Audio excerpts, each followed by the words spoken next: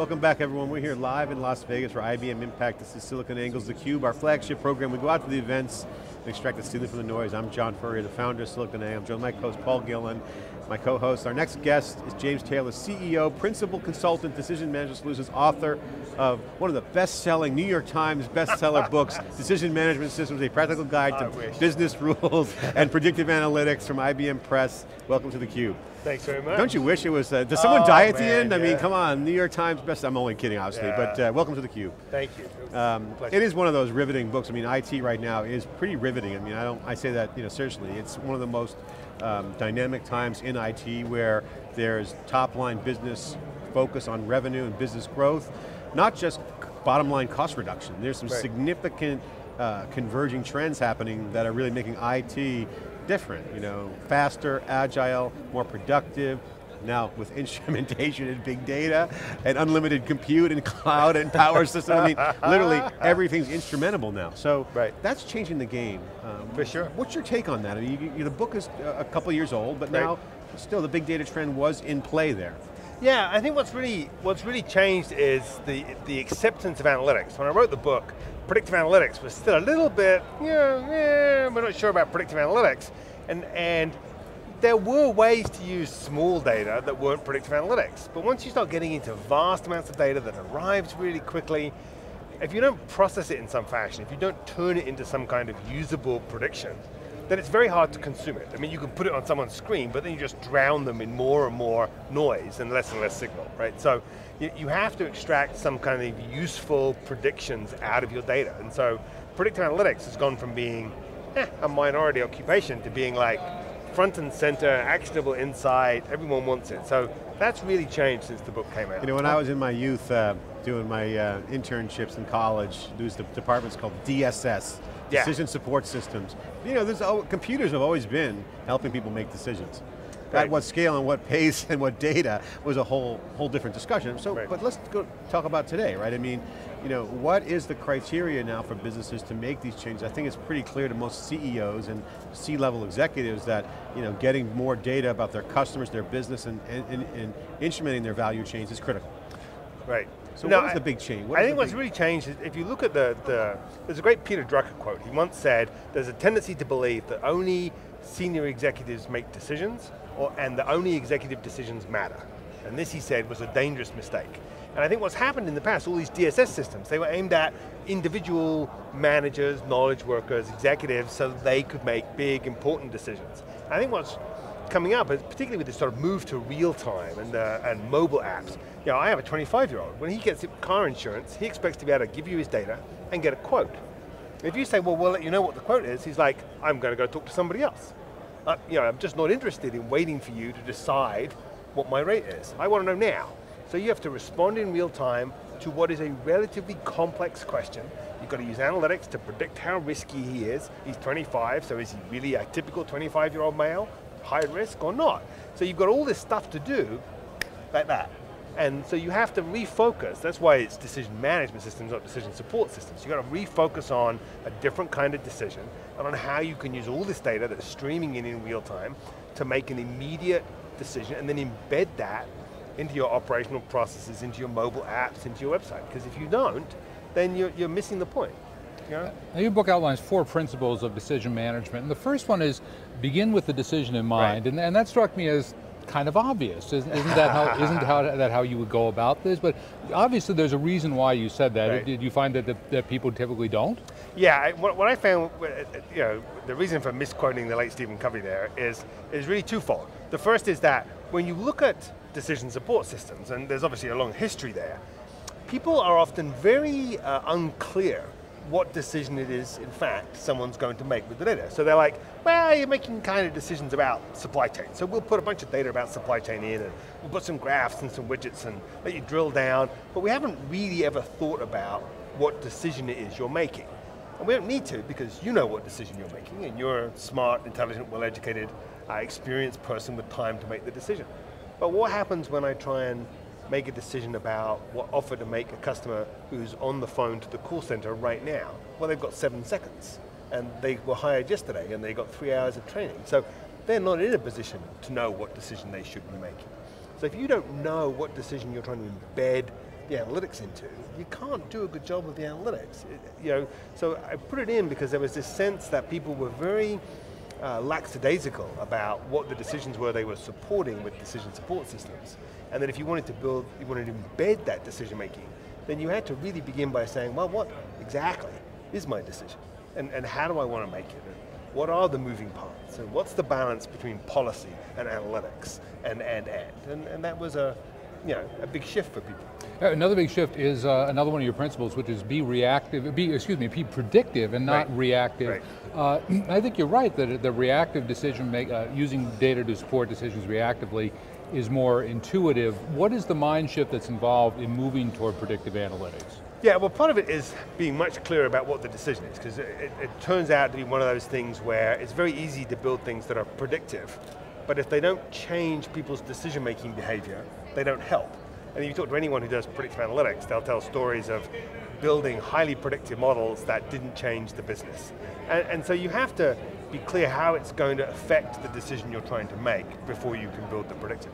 But the key thing is this sense of you're moving from absolutes to probabilities. If I'm measuring last month's results, I can give you an absolute number. I can tell you exactly what you sold last month. If I'm trying to give you demand for next month, I can't do that. I can give you a probability or a range. And so you have to start dealing with a little bit of uncertainty. And that's why it's important to wrap sort of some rules around these predictions. So you can say, well, given this prediction and how accurate or not it might be, here's what I'm going to do with that prediction. So you have to move away from this absolutist mindset to this much more what's likely, what's unlikely, how probable is something. And that's a bit of a shift for people. They get uncomfortable running their business on probabilities.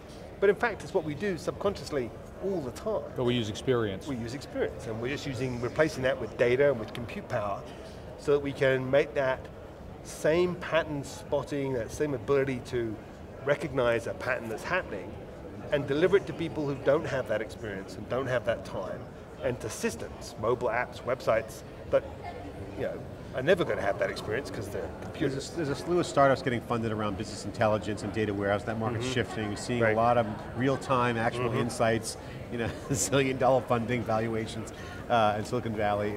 But in particular, the role of folksonomies. You mentioned taxonomies in your book as obviously key to success, and database worlds deal with taxonomies very, very well.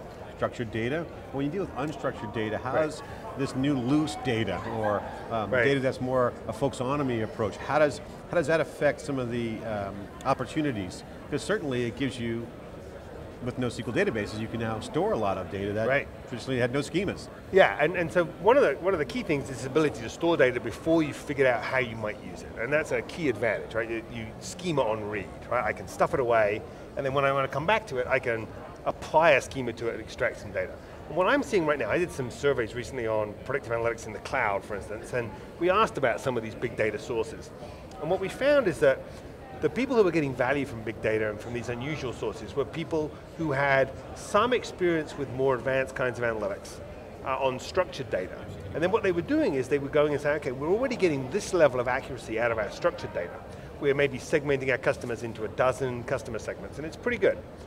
But what if we could bring in the stuff they tell us in emails and in texts and in unstructured data? Could we make a more fine-grained model? Could we be a bit more accurate? And so its ability to refine existing predictions is really strong. And right now, that's the biggest use case I see in customers, that they've already got some analytics working on their structured data, and they're starting to say, can we get better at this by applying these things? Against that, you have some other folks who, in theory, could do what they need to do with their structured data, but in practice, their structured data is a little bit iffy. I mean, I like to pick on Zappos in this one. Zappos always asks you, is the shoe true to size, too big or too small, right? Well, but they already know that in principle, because if you always buy a size 7, and then you send this size 7 back and buy a size 8, and 3 or 4 people do that, then you know that shoe is small for size, because you know from the returns, right? The structured data tells you that. Well, it turns out that wasn't data that they had in a format that let them access that, and so it was easier to ask you to tell them. A lot of people I talk to say they'd look at business intelligence in this modern era for real time to be more like a Google search engine, that after a few iterations of querying, then you find your question. So there's no magic question. Now if you know stuff in advance, that's good, but if that's the user experience that's coming around the corner, how can people prepare for that? Yeah, I mean, I think that is. The real-time pressure is pushing analytics into these two very bifurcated environments. There's I want to have like a Google experience. I want to just write my question and have you come back with something sensible. And the other extreme is, I need a real-time response and there's no human involved at all. I need the mobile app to respond. I need the website to respond. I need the call center rep to say the right thing. And that means I need to give them a script that was driven by analytics. Well, that requires embedding predictive analytic models into very highly automated decision-making systems. The other one is a much more complicated problem because you've got to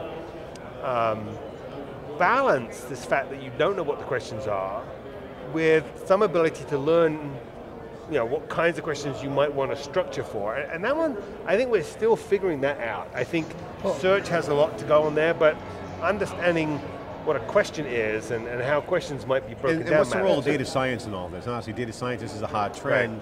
Right. Will data analysts be data scientists, or data scientists be regulated to the Python scripter or the geek math job? Oh yeah. I think there's going to be, there's a lot of answers to that question, right? I think, first of all, data scientists will not be, there won't be 100,000 person shortage of data scientists any more than there was a 100,000 person shortage of programmers or lift operators or telephone exchange operators before, right? Because we will automate enough to fix this. I think we're going to see a range of people, from business people who need to do analytics, business analysts and data analysts who need to do more advanced analytics, data scientists doing very high-end, complex analytics. I think we're going to see a lot of machine learning, making all of them more able to do more advanced analytics more quickly. And I think we're going to see far more analytics embedded into systems so that people with no analytic skills are able to consume analytic insight, even if they can't build it for themselves. So I think you have to be planning on a broad range of analytic capabilities. Yes, there's a maturity curve, but as you move up it, you don't stop needing the things that were lower down the curve. You're going to need a broad landscape of analytic capabilities. That's where it's going to end up. IBM has a machine that's really an unstructured data machine called Watson, right. And it sort of does what you were just talking about. It helps you to decide what questions to ask. So, as a data management or decision management expert, when you look at Watson, what potential do you see there? I think Watson has some tremendous potential. One of the big things in decision management systems is this idea that they're adaptive, that they learn what works and what doesn't work. And I think one of the challenges comes in a lot of systems is that how you tell whether you made a good decision or not is often a fairly qualitative thing. And I think, so one key thing is being able to plug the results of that decision making back into something like Watson when the results are not described in numbers, and be able to say, well, what did work? If we apply everything we learned about how well we did, what's working, what's not, I think that's one clear use case. I think it's also true that Watson has some very strong use cases where we've been making human decisions a long time, like medicine, because there's lots of stuff written down for human consumption, and computers don't consume it very well, and we don't have the sort of structured data equivalent of it.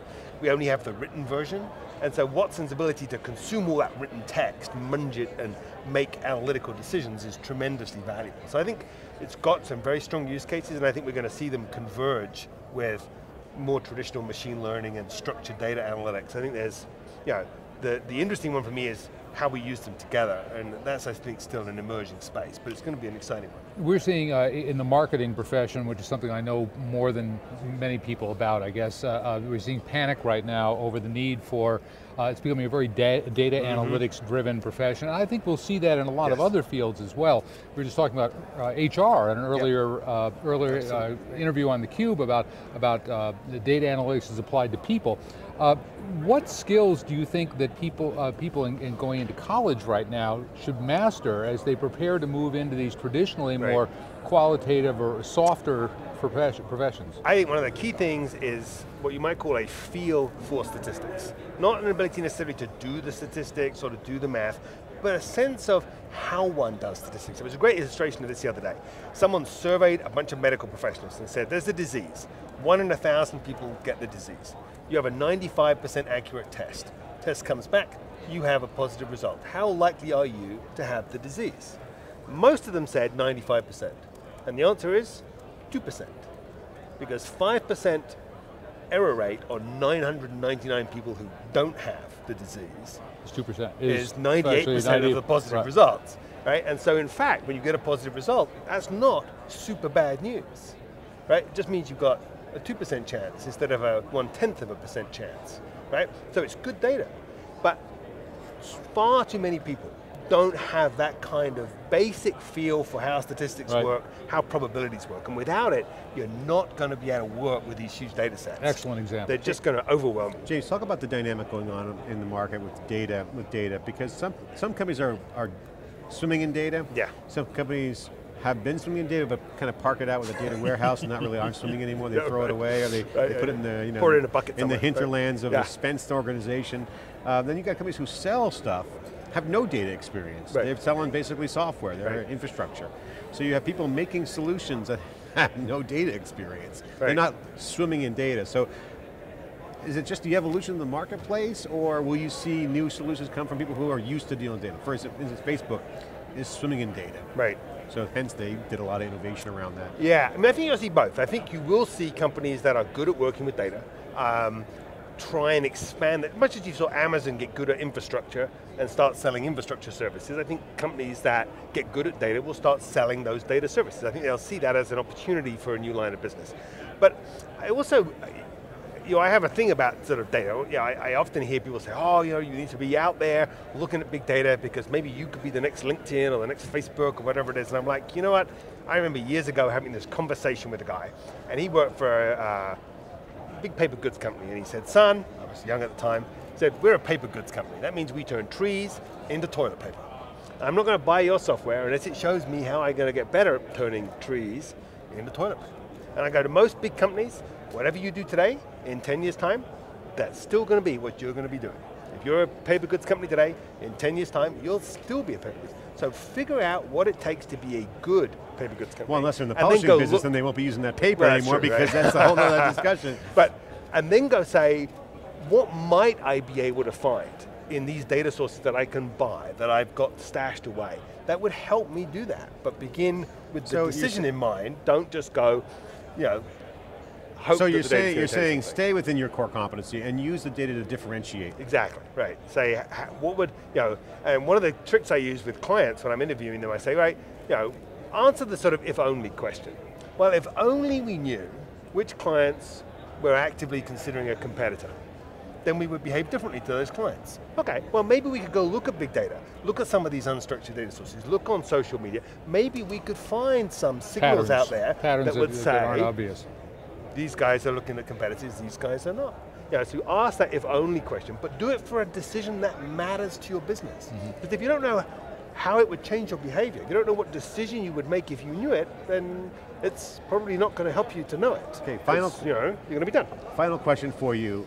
Here at IBM Impact, obviously they got all the messaging right online, they're looking good, cloud, mobile, social, actionable insights, but they are really rolling out some stuff. So what would you share with the folks out there about why IBM is in a good position right now, or not in a good position, what do they need to work on, and what is the role of this new infrastructure, and how do they enable to use that answer that if only question?